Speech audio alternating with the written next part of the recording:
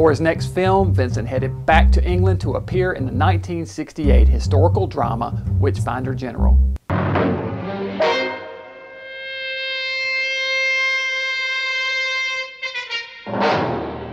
Released in the U.S. under the title The Conqueror Worm, Witchfinder General is based on the 1966 novel of the same name by Ronald Bassett. It is loosely based on the real-life exploits of Matthew Hopkins, played by Vincent Price, and his associate John Stearne, played by Robert Russell, self-appointed witch hunters for the Crown of England. They roamed the countryside in the 1600s during the British Civil War, investigating reports of witchcraft and forcing confessions from the accused through a series of brutal tortures.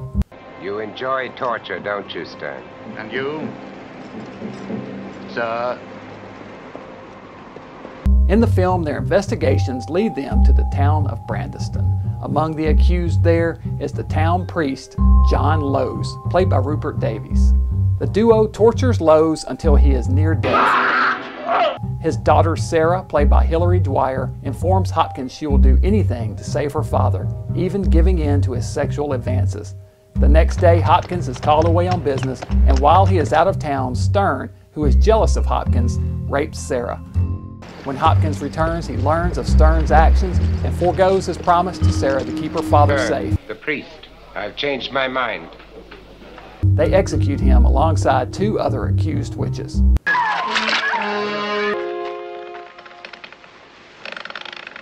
Sarah's fiancé is a soldier named Richard Marshall, played by Ian Ogilvy. He returns from the war to learn what has happened to Sarah and her father. Incensed, he vows to make Hopkins and Stearne pay for their actions. He marries Sarah in a makeshift ceremony, then sets out on a quest for revenge.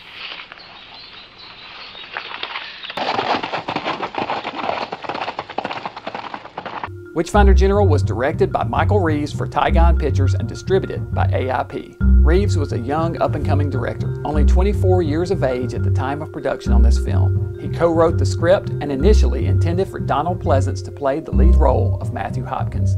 The studio insisted on Vincent Price in the role, however, which incensed the young director. He treated Vincent coldly throughout filming, and he and Price butted heads constantly. Vincent Price was one of the biggest stars in the world at this point. He naturally resented the snot-nosed young director treating him so rudely. This resulted in an uncomfortable shooting set and an antagonistic relationship between the two men. Reeves rode Price constantly during the shooting, insisting he refrain from any semblance of camp delivery for which Price is so well known. The end result, however, was hard to argue. Price delivered one of the best performances of his entire career, a ruthless and vicious character played deadly serious throughout the film. The film has been criticized for its excessive violence, which features multiple instances of sadistic torture and rape. The end of the movie is especially brutal and one that leaves a lasting impression on the viewer. It also features what is perhaps the most violent death scene for Price from all of his pictures.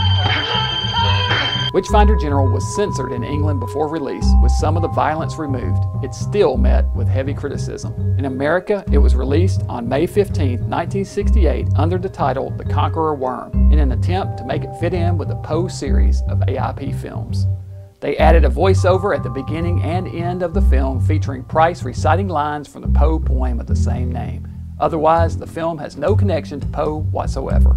Reeves was next assigned to direct Price in The Oblong Box, but died tragically a few months after the release of Witchfinder General from a drug overdose. Whether accidental or by design remains up for question, but what is certain is the film world lost a bright young talent.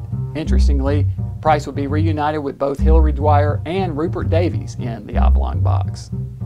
Witchfinder General stands out as one of the best films from Price's entire career. While a difficult and personally challenging shoot for Price, the end result was one of his best performances. It's a shame that Reeves died at such a young age, as it would have been interesting to see what the two would have come up with had they worked together again. Next up, it's back to the Wild West for Price in the film More Dead Than Alive.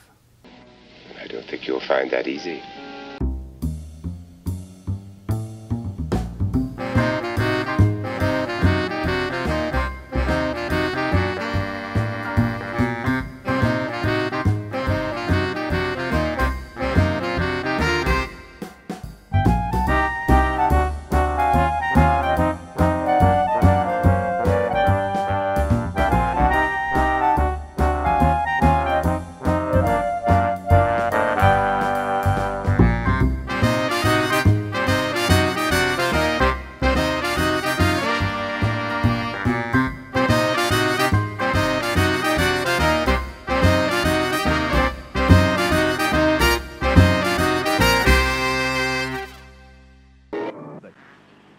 I love my garden, but I hate weeds. Even poisoning is too good for them.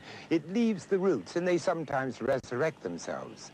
What you need is something far more sinister, Zero Weed Killer. It actually cuts off the weeds' food supply, and 2 weeks later, they starve to death, roots and all. It's like tying their ravenous little roots into knots. Thank you, Zero.